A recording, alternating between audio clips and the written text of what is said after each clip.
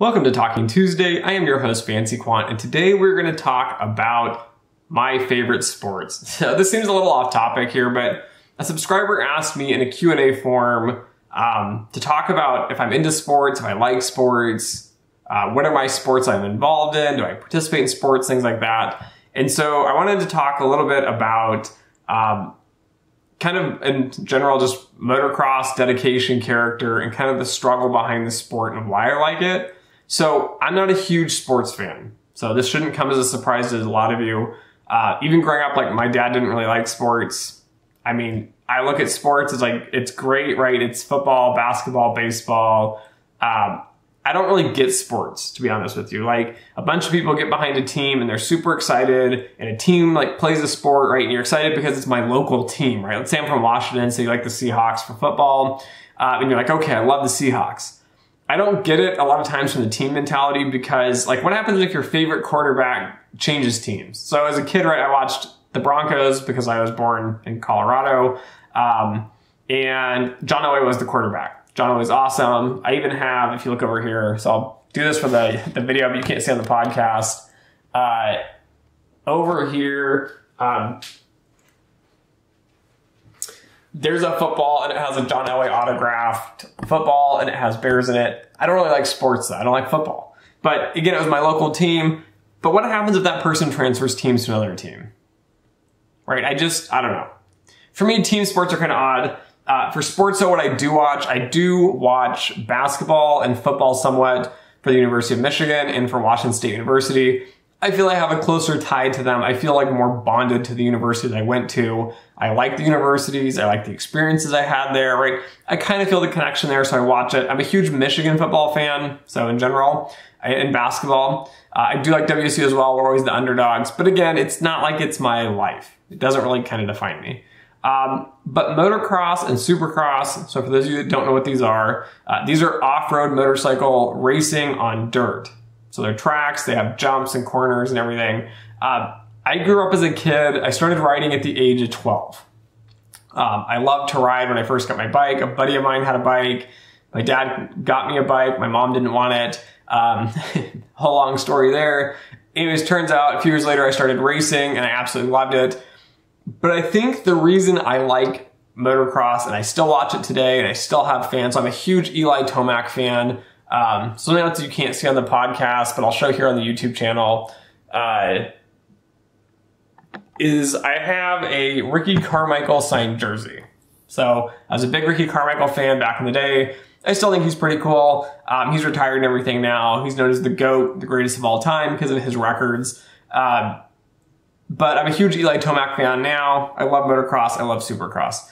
But I think the reasoning behind this is different from other sports.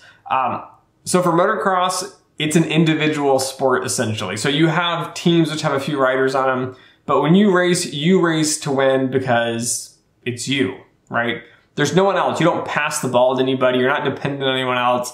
The team that you have though around you is your mechanic, right? Your team sponsors, for example, are help paying for things, paying for the bike, paying for everything to get put together. And it's this close-knit team, and it's basically all on you as the rider to make it happen. So you have a piece you have to deliver, they have a piece they have to deliver. And the way motocross works, so supercross is a little different. Not gonna go into that. I'm a bigger motocross fan. Motocross is based on a two-moto setup. So a moto is a race. You race one full race and it's like half an hour plus 2 laps in the pros. Amateurs are a little bit shorter, of course, because of the amount of athletic ability in there. But you race it out and then you get placed.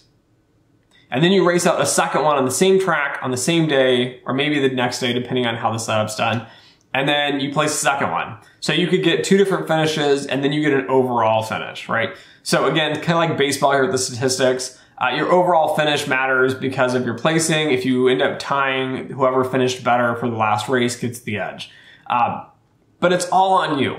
And the reason I like motocross, the reason it affects me, the reason we're even talking about it on this podcast is because I think it has defined who I am as a person in many, many ways. Motocross is different than other sports in the fact that it takes a ton of money to do it. And yet the people that actually do it are those that typically don't have a lot of money. So this is kind of an odd kind of area, right? So let's just talk about the cost of this to get started, right? So say you have, like me, right? Let's say I've no bikes here in Texas. I've no gear, nothing. I would have to go out and get a way to transport a bike. So I need like a trailer and an SUV or a truck to pull it, or maybe just a pickup truck because it'll fit in the back, or just a van because you can fit it in the back of a utility van. And then, you know, bikes when I was a kid, I think were about $5,000 or $6,000. I think they're like $8,000 to $10,000 now, if I remember correctly. I haven't bought a bike in, I don't know, 15 years.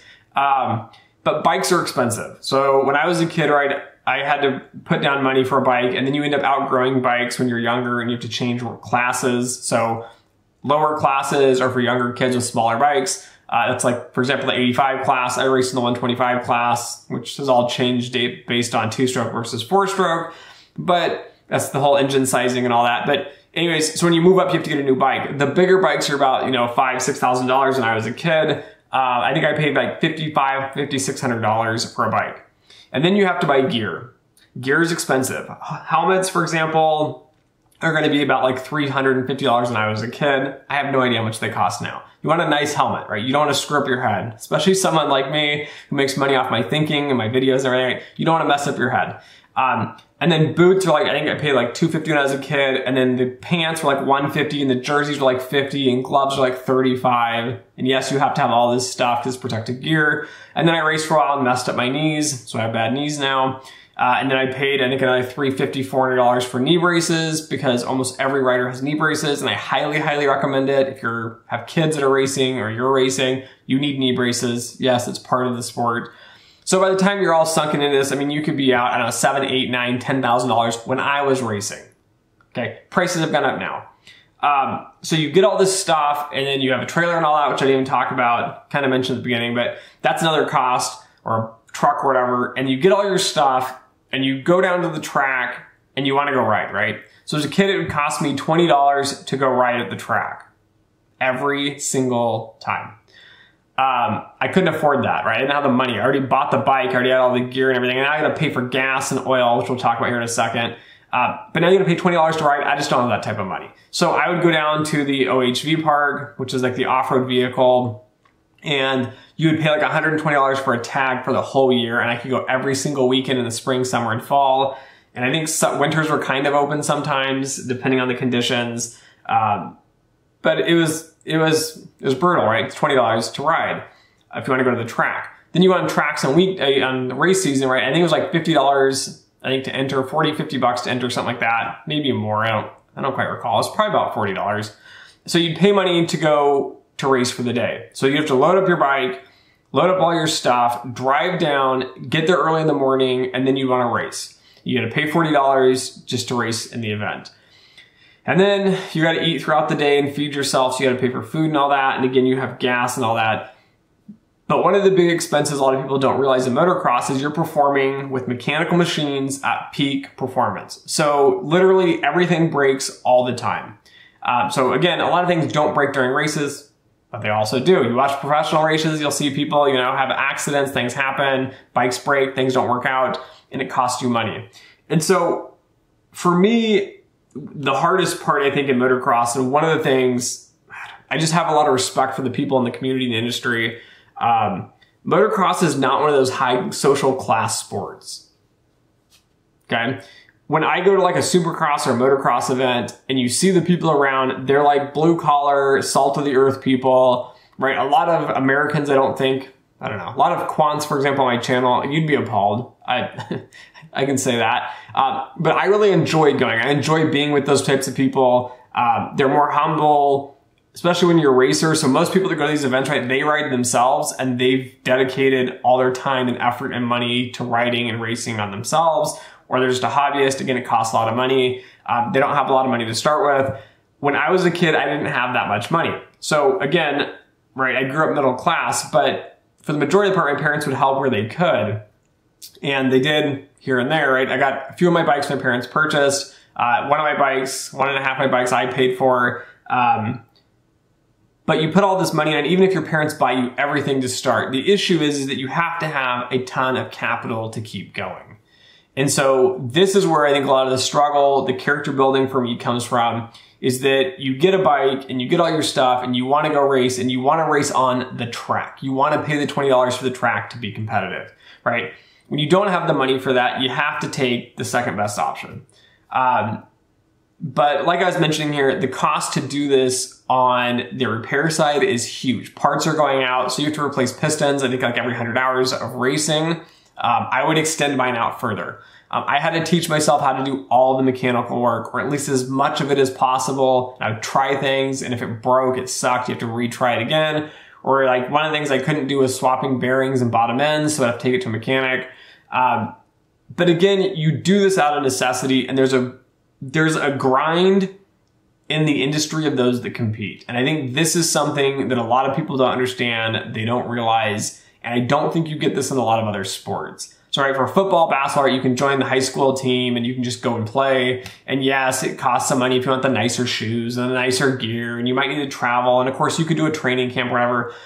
But for motocross, the financial burden, the amount of exercise and fitness and training that goes into this, and the mechanical efforts and knowledges and ability on this are huge. And they're detrimental. And you see the amount of stress and struggle in the industry a lot more than I think any other sport. So for me, this is part of what defines me, right? So as I was talking about, right, you get your bike together, and I'd go down and I'd race for the weekend. And I remember I had probably one of the best races of my life. I was terrible on starts. I came out of the gates, I think like third place. Within one corner out of the gate, I was already in first. I made it all around the first lap. I was going into the loop section, so there's different small bumps all put together, and my bike just dies. So I roll the bike off. I'm so upset, right? I lost basically all this. I've been doing all this training, all this effort. You get to this point and you realize you blew a bottom end. So you start thinking about that. You're like, oh man, this is going to be like $400 or $500 to fix it. I could do it myself, right? I got to figure that out. If I can do it myself, I could save a bunch of money. I don't know how to do this. So you got to pay someone to do it. And so you roll the bike back to the car, and you're covered in mud. You've been training for weeks, months, right? Years trying to get this done. And it's just not happening. And then the financial burden on motocross really builds on you. So as I mentioned, right, you have this repair that comes up, and you go and you spend all your money to do it. Well, now you can't afford to race next weekend. So now you have to take off 1 or 2 races. Then you save up enough money, so now you're working all these side jobs behind the scenes. So for me in high school, I was always working on different projects around, trying to get some extra money. And then I got enough money for gas, I got enough money to fix the bike. And now you go down and you race and you practice and you do another race, and then you crash this weekend, right? And I've seen people I knew, broken arms, broken legs, collarbones. One kid in one of my lower classes, I think he was probably, I don't know, about 12 or 14, died. So he had a handlebar go through his heart. The sport is just brutal. It's really, really brutal. It takes a lot of dedication, a lot more training than other people. And again, it's that financial and mental stress of how do you fix the bike? How do you pay for the bike? Now you got to work a second job while you're racing. So if you want to be competitive, you have to do that. A lot of professionals you'll see as kids growing up, parents will sell everything, right? They want their kid to be successful. They want their kid to win. They'll sell everything. They sell their house. They sell, the cars they don't need. They don't go on vacations. They're living in an RV now with their kid traveling throughout the country. So luckily my parents didn't bank all that on me, right? There'd be a lot of pressure as a kid as well. But I think those are really big character building skills that help develop who I am as a person. So I remember going through mud races. So one thing you guys probably don't understand either is when you do a mud race, for example, when it rains and it pours, they don't cancel events. If it's lightning, there'll be a pause. They might cancel it if there's a lot of lightning. But if it's pouring rain, like buckets of rain, there's no canceling, right? Everyone's trained for this. Everyone's going to be there. Everyone's spent thousands of dollars to get to this race. You're going to race it, and we're going to see who's the best, right? And doing this is just brutal. I remember coming off of one of my races, and I remember I qualified for a amateur pre-qualifier. And one of the guys that was a lot faster than me, he didn't qualify. And I got that spot because guess what? He didn't make it, right? The mud took him out. You're covered from head to toe. If your gloves touch any mud when you're racing, when a bike falls and you fall, because it's going to fall. Trust me, you're going to go down at one point. you have mud all over your gloves. Now when you go to get back on your bike, there's no pause, right? No one's going to hold it for you. There's no equal rights thing where everyone says, oh, we're going to all start over, make sure we all have this great, wonderful, frilly event going on, right? You have to get back on the bike and your gloves are just muddy. And now you're just slipping all over the place. It's brutal. But the sport itself has taught me a lot of dedication and character, right? It's easy to say, okay, I went, I tried, I give up. It costs too much money, I give up. I don't want to work multiple jobs, I give up, right? It's easy just to throw in the towel. And I think motocross is one of those few sports that is very just grueling physically, mentally, emotionally, financially. It's one of those things that just really grinds you out as a person. And it's why when I go to these races and events, right, you look down at the starting gates, and I always root for the guy who's my favorite, right? Right now it's Eli Tomac. I'm a big fan of Eli. He's somewhat like me in the fact, right? He's not super social. He doesn't want to be out there in like the public media and everything, but he is just amazing. He does a lot of hard training, puts in the work. But I always root for the privateer guys as well. So for those of you that don't know, right, the way motocross works too is this isn't like you sign a contract, right? Like the NBA where you have, okay, there's so many teams. If you get hired, you work on a team. So motocross has contracts for the professionals. So like Kawasaki, Honda, Suzuki, Yamaha, KTM, and Husqvarna all have these contracts. And then those are like the factory rides, right? You want to be on there, they pay more. You're definitely the best for one of these teams. Now there's like lower level teams now where it's like, they're becoming bigger though. They're competing with factory, but you have these other teams and they're like brands that are other brands that aren't the manufacturers, not the factory rides.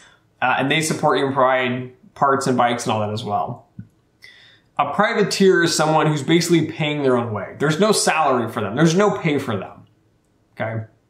So these guys have sponsors. So for example, I had sponsors when I was a kid. I got like a discount on specific parts. A lot of these privateer guys, it's the same thing, right? A shop is giving them a free bike. Okay. They want the branding. They want the marketing. The company's giving them a free helmet, a free this, a free that. But that's it. There's not really a lot of compensation and money. Sometimes some brands will pay you a little bit more because you make it to the races. And I had friends and people I kind of knew through people in the industry, in the racing industry, that were privateer riders. And I saw one of them at one of the races, like, I don't know, 5, 6, 7 years, maybe 8 years after I left my hometown. And I just like messaged them and said like, dude, I saw you racing on there. Congrats. Like, I can't believe you made it in the pros. Like, big accomplishment, right? And they're finishing like last place in a race, which you think is terrible. Right? And that's another emotional part of it is being able to race every single week, putting in the time, putting in the money, putting in the effort, the injury, the exercise, the blood, sweat, and tears that actually physically go into this, and then finishing last or second to last or finishing mid-pack over and over and over again. It's really tough mentally, physically on you. It's just brutal. And so, again, going back to these privateer riders, right, you see them out there, you see them racing,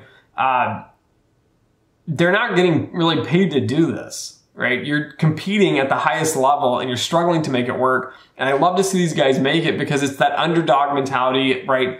And you can't really appreciate the riders. You can't really appreciate the sport, at least in my opinion, without you doing the work, with you putting it in, with you financially not being able to make it, without you making things happen. And yes, there are rich kids that their parents buy them 2 or 3 bikes. They have a backup bike and they have all this gear. They usually don't do very well, okay? And I think this comes back down, so now to the quantitative finance part here. This comes down to the character building aspect, right? If somebody hands you things and they make things easy, and I see this consistently in finance and banking and quantitative finance in different industries with professionals in it, right? Those that come from very high social class families, they typically have great education, right? They have everything they need. They don't have to struggle at all. They don't see all, right, the blood, sweat, and tears that go in behind the scenes. And they've never struggled with it. So they just sail their way through and they get in the industry and they get a job and they're mediocre at best. But they don't understand what it really takes to be the best in that situation here. And I think that's what motocross has really kind of put on me as a person, is that you have to grind and you have to struggle and you have to push. And every week when I know I'm a loser, right, I'm dead last every single week in a race series, which has happened to me, right? you can look at it and say, well, it's not fair. It's not fair I don't have the money, or I'm not able to practice at the track like these kids are practicing every single week, right? It's not fair that no one's going to pay my way and it's going to give me, money to repair my bike and to practice there weekly. And it's not fair I don't have an advantage. So you can pay to upgrade your bike and do different things to it. It's not fair that I don't have that. But that's not the point you need to make. You need to just buckle down, put your head down, and learn to work with what you've got. And I think that's where the character building exercise come from. That's what's made me so much more tenacious in the quant finance industry. It's the reason I have essentially not the perfect background, but I end up beating out everybody. And it's really hard to explain this to people because you explain this to a lot of young people, especially those in finance, and they've egos are blown up massively huge. They're overly aggressive. They're overly confident. And they think they're going to make it happen. That's completely different than being able to put your head down and grind through the terrible times. Okay. Right. I see this a lot. I see a lot of these young guys say, oh, I'm excited. I want to get in quant finance. I've got a finance degree. I'll do anything to make it happen. You're not willing to do anything to make it happen, most of you. And I think that's the difference between those that are successful, those that get promoted throughout longer careers, right? Doing a career is brutal. I think a lot of people don't realize this for a lot of executives. Getting to that point, getting to that pinnacle, it's taken a lot of time, a lot of years, a lot of struggle, a lot of nonsensical garbage. So throughout this whole podcast series here, I hope you guys have seen from Closed Doors season 2 here, right? Us talking about education, right? Us talking about, politics, building social capital, right? There's all these things that aren't necessarily fun behind closed doors. Getting passed over for promotions, right? Working really hard and not getting noticed for things that happen constantly. Being fired, let go, demoted, passed over promotions based on politics, right? It happens. Academically, though, I think the amount of stress and rigor to really perform well as a quant is far more than people are willing to do. And it's why the industry can't find, at least in my opinion, right, good quants. They don't exist. I mean, I have a master's degree, which is awesome. I've worked with students with MFE degrees from the top programs in the country and in the world. They underperformed. I worked alongside with PhDs. They've underperformed. Again, I just don't see, that character skill, right? You need the character. You need to do things bigger, better, harder, longer, and stronger. And I don't see that in most people in the industry. It's very hard to build. But again, I think you have to struggle through it. You have to find something you truly love, you're passionate about, you're willing to basically die for, and just throw everything else in life away for this one thing. And so, again, if these master's and PhD students, if they dedicate their entire lives and souls to being the best quant out there, right? I mean, I'm sitting here looking at book reviews for people, reading through books I read, 10, 20 years ago. And then on top of that, so a little bit of a spoiler for those of you on YouTube, which I guess you can't see this on the podcast, but I just held up a book for probability and stats inferences, which is an introductory book for someone that had some questions. And then I'm reviewing other books, like this is Introduction to Stochastic Calculus with Applications. Most people are never going to really understand stochastic calculus from the inside out, from the financial perspective, from the nitty-gritty details from the ground up. And the reason being is the books are brutal. The material is brutal. And even if you go through a program, so you go through a really good quant program will have you take at least, at minimum, 2 to 3 stochastic calculus application courses. So courses focused around stochastic calculus. But again, you do that, it's not enough. You have to go out there and do it again and again and again. I mean, I'm shooting a podcast here on a holiday here on a Monday, on Labor Day, on September 7th. It's 9:34 at night and I'm shooting a podcast, right? It's not always fun. Trust me, sometimes I wish I didn't have to do a lot of what I do. But again, I like doing it from the overall perspective. You endure the pain, you endure the character building exercises here, right? That nitty gritty piece that kind of makes you who you are, because you enjoy doing it from the bigger picture, right? Overall, I'm happy and I'm excited and I enjoy doing quantitative finance. So when I'm reading through these books for book reviews, right, I'm still trying to learn more information. I'm still trying to enhance myself, right? But reading through hundreds of pages of a mathematical book is just rigorous. It's grueling, right? It is what it is, right? You can't just read things to read things. You really got to internalize it, study it. So just to wrap this podcast up a little bit here, right? Sports-wise, motocross has taught me a lot about building character. It's taught about the grit. It's taught about, pushing things to the limits. There's risk involved in racing, right? You could die. You could get injured. Bad things can happen. You have no money, right? To do that, you have to work another job just to be able to afford to do your hobby, sport, side career, whatever, right? it's a lot of grind. And I remember just vividly sitting on the back of a trailer, and I just lost, my bike went out, another issue, I think a top and blew, or I lost a clutch in a mud race. And just sitting there, and the people that came to even watch me race just bailed. They just left, right? I had no one there to support me. And so you're just sitting on the back of this trailer, your bike's tilted against the trailer, it's just dripping in mud. I remember I still having the helmet on, and I've got mud on my gloves, on my body, I've been roosted, so people shoot mud at you when they're racing on the track. And I remember just having my helmet on and just the water dripping off of my face and the wet goggles, there's foam on the goggles, just sitting on your face and just sitting there like, feeling like you've lost everything, right? I've spent all this money, I've spent all this time, all this dedication, and what do I got, right? I'm sitting here, I'm soaked in mud, no one's here to support me, no one's got my back, right? I'm out of money, I'm gonna have to fix this clutch, I don't have the cash to do it, I wanna race next weekend and be back in the game, right? And then you start thinking about life in general behind you, right? I got school, I got family, I got other things going on, right? What am I doing here? And those are the rough times, those are the times where you have to push forward. Those are the times that make or break people. I think those hardest times when everything seems so dark and the world seems like there's nothing left for it, that's when you have to make yourself shine, right? That's when you need to pick yourself up by your bootstraps. You need to push forward and realize there's more to life than what you're doing, right? So in that race, right, I've got all kinds of stuff to live for outside of that. I have all kinds of stuff to work on past that. In the quantum world, I've had very dark moments as well, which I haven't talked about too much, but when you make it through those and you can rationalize yourself that you're on the right path, things are okay, you're going to get better. Those are the points I think that make you a stronger person, that make you better than others, right? You're going to push through things that others can't do, right? You have that character kind of built into you. So motocross, my favorite sport, hands down, right? I think it's the best of sports. It's the hardest of sports. It's just out there. I love it. It's taught me a lot of skills and life skills. But I hope you guys had some takeaways in here that building character is hard. So I think for me, a lot of people ask me, how do you build character? I mean, I don't know, put yourself in crappy situations and see if you can make it through, right? And if you don't make it through, like, then that's kind of not a good idea. So, I mean, you might just give up and say, I'm not going to do this anymore, right? That's the optimal solution to give up. But again, here, building this is hard. Building character is an internal personal thing. I think it'll benefit you everywhere in life. Sports-wise, a little bit of tidbits about me, right? You learned I like motocross, something exciting, something different. But anyways, thanks for listening. And as always, until next time.